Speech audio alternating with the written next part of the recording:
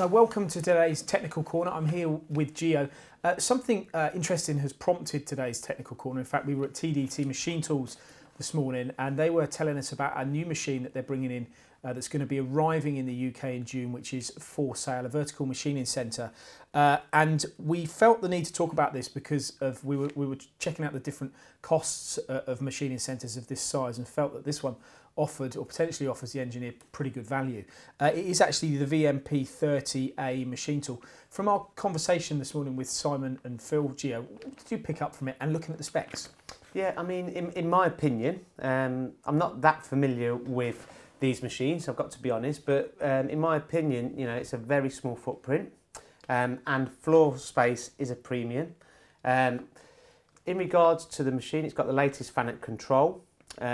And, you know, we've been discussing prior to this review, how many people do actually need a meter in the X, and how many people that have got a 3-axis machine with a meter in the X actually fully utilise that X-axis at all times. Getting an extra 240 mil, are you actually getting the best out of it? I would guess, at a guess, that 90% of the components that are manufactured in the UK are within that size, you know, or smaller. Wasn't there a figure at some point, a 500 by 500? Wasn't that a statement made somewhere that is pretty much 90% of components within the UK fall within that size? Yeah, I believe so. And within that size, that's not to say you can only make one component and that's it. You know, you look at aerospace components for the engine parts, for example. You know, there's some of these reviews that we've done on work holding where you can present multiple components to the spindle. And nowadays, everyone is looking for a fast return of investment. Why buy something that you don't need? You know, you buy something that you need. You know, you wouldn't go and buy a larger coat than you need because you might want to. Well, if I wanted Joe to borrow it for a day, I'd need to, wouldn't I? But you know, let's not bring him. Do you know the point I'm trying to get to? Yeah, I know what you mean, and I think that at this point, it's important to say that the strokes on this particular VMP machine that we're talking about is 760 in the X-axis and 420 in the Y. Now, I know with our technical corners and most of our features, a lot of you guys are interested in what's the price, what's the deal. We are going to come to that, so and it's something worth waiting around for because it's very competitively priced, hence really the reason for this.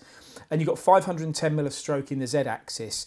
So like you say, if you have got a meter machining centre and you aren't maximising that table, when you make your next purchase, do you need to go that big? I suppose that's the question, isn't it?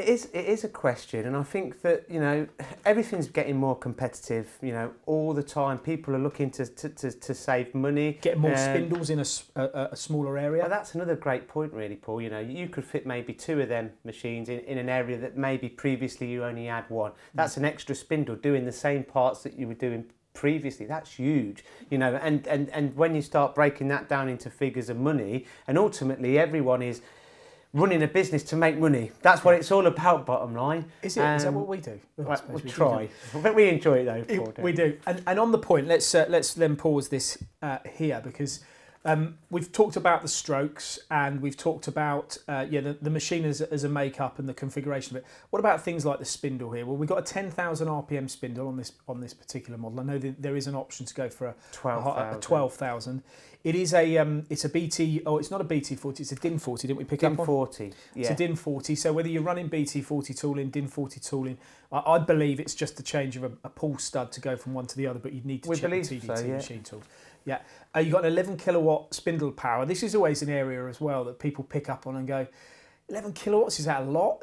You know, some machines take 24 kilowatts, 30 kilowatts. Some might say 7.5 and say there's a lot of power there. Yeah, this is another topic, isn't it, really, Paul, that we discussed? And I think it's strategies that have changed over the years. You know, in the olden days, they used to use rippers to do the roughing. And obviously you needed that power to be able to cut the parts with a ripper because it's generating a lot of force. But now they're cutting the parts with high speed, small cuts, and the strategies have totally changed. So you don't necessarily need that power anymore, do you? And it's down to tooling as well, work holding the whole collective. But the 11 kilowatts, it depends on how that's measured. is it continuous rating? Is it a 40% I'm rating? not sure. So, well, that's what I mean. This is the area Yeah. that when we look at kilowatts and powers of machines, you know, you do need to talk to the guys at TDT Machine Tools to find out more. But on the face of it, it looks like a pretty powerful, fast spindle as well. 24 tools as well. 24 tool station, twin arm tools, so that Yeah. you've got the so you can have one tool picked up. It's very a quick. high speed tool change. Coupled with that, you've got 36 meters a minute in the rapids. Again, there's often the point made, well, how fast is that? How fast does the machine accelerate? These are all variants that are always interesting to talk about, but generally that looks like a pretty healthy speed or performance in terms of speed.